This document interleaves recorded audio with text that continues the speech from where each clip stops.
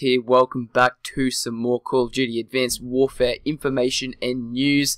After seeing the new multiplayer reveal, you guys will know that there's a new thing being introduced into the game called supply drops, and that is what I'm here to talk about in this short video.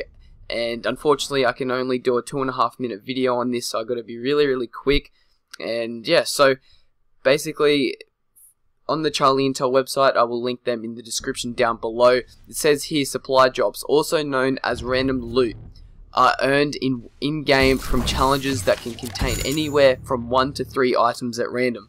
Each item is either a common, good, or rare, defined by 3 colors so you can tell enlisted, professional, and elite. So enlisted, professional, and elite are going to be like the title of whether you know if it's a good, like if it's either a good, common, or rare item that you get from your random loot.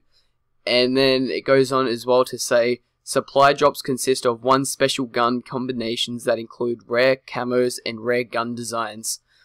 Player gear like helmets, exos, vests, etc.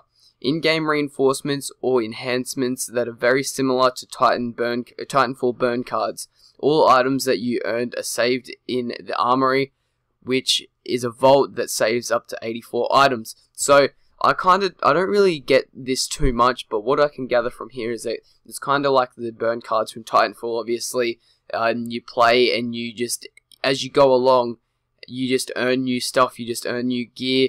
You earn new exos, earn new vests. You just go as you play the game. You will earn more stuff to play and to make your character look better, etc, etc.